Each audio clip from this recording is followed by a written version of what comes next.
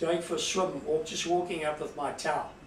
I had no outside the tiger area. I was going for a swim in a reservoir. It was hot in summer. And suddenly out of nowhere, this tiger charges me. And we have a tripwire, which is 1 meter high, which is running with 6,000 volts. Then we have offset of the main fence of another electric wire running also 6,000–7,000 volts. Then we have the fence and the mesh. And he just went straight through the electrics like that. Try. And he was well fed. He had eaten a blesbok the day before. So it's not like he's starving or something. And he just went straight for me. And the mesh caught him. As he charged through, the mesh caught him and tumbled him back into the boma. To open and to close the gate, I have to open Corbett's gate slightly, open the other gate, get my vehicle out, which I did, close the gate, and then the gate for Corbett, I was battling to close it. Stiff, and it wouldn't align with the bolt. But I did all my checks. 3 times I looked behind me like this. I always check behind me.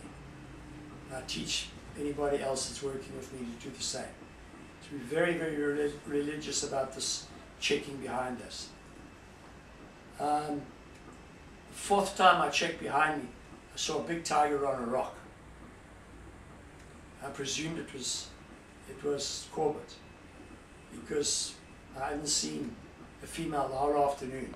Close, 10 meters, maybe 12 meters. He was waiting for a chance.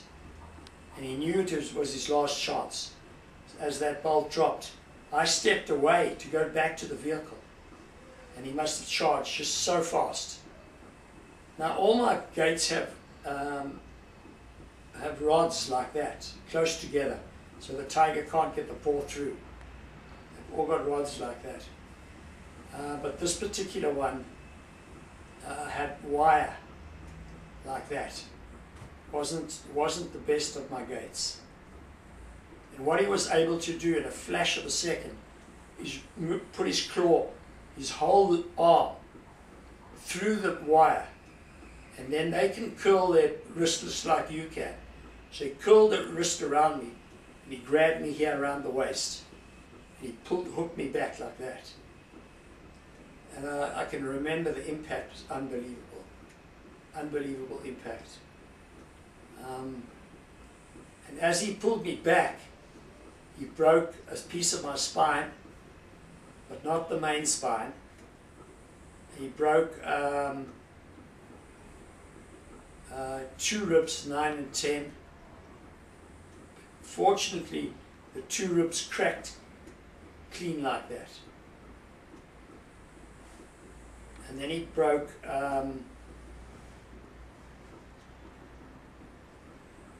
well, he raked through the liver, punctured the lungs slightly.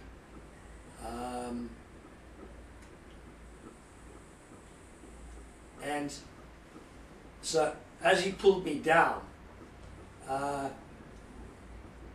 he had me anchored with the one paw, and he was raking me with the other. I think the paws, the revolver and the pouch gave me protection. But his dew claw, which is like your thumb, and it's his longest claw, went into my groin here.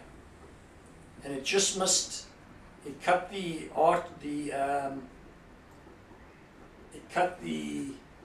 missed the main vein, you know, the vein that comes through, the big artery vein. If he'd hit that vein, I wouldn't be talking to my legs.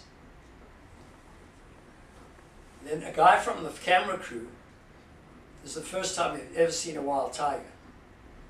His first shoot ever. Never been to Tiger Canyons. You must interview him as well, and obviously Julie as well. He grabs an iron pole, from what I can gather.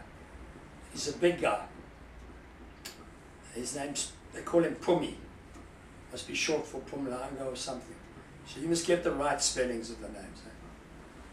Anyway, Pumi comes with these big iron thing, and he hits Corbett right in the face. Hits him in the face. Apparently the tiger rears back. I'm just telling you what Julie told me. Because now my eyes are down, I can see nothing.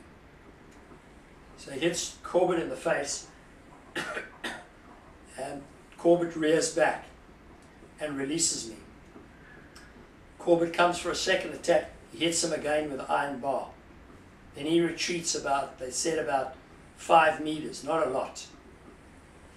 Then they pull me back through the wire. Okay? And then they say to me, run for it. And that's when, if he'd broken my spine, I would have been crippled. And then Corbett would have just come back and killed me. But I was able to run with difficulty. I don't suppose it was running, but I was just moving. And got back into the car.